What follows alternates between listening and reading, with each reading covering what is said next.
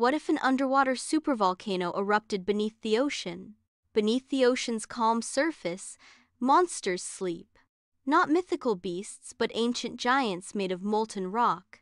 Supervolcanoes. Hidden beneath miles of water, they lie silent for thousands of years until one day, they don't. If one of these deep-sea titans erupts, it could change life on Earth in a matter of hours.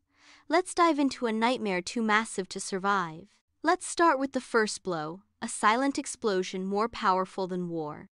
When magma trapped beneath the seafloor bursts free, it doesn't roar, it erupts with pressure that water cannot contain. Millions of gallons of ocean flash to steam, exploding outward with the force of countless nuclear bombs. But the real terror comes after the silence, when the shockwaves strike.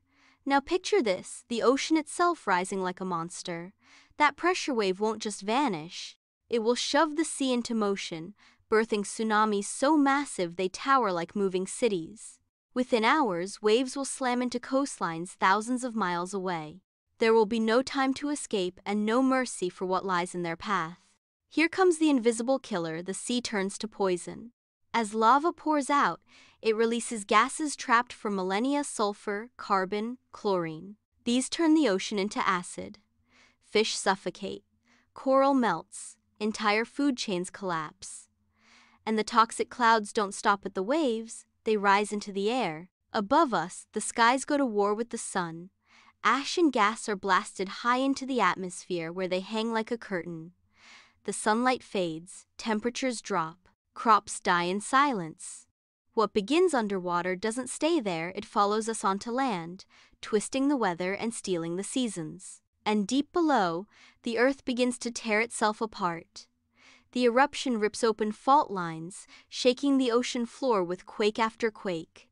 New vents open, old ones collapse. Undersea cables snap, power grids fail.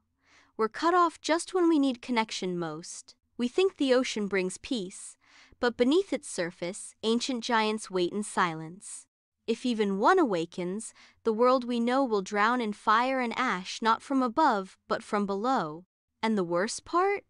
We still don't know how many are out there, or how close they are to rising.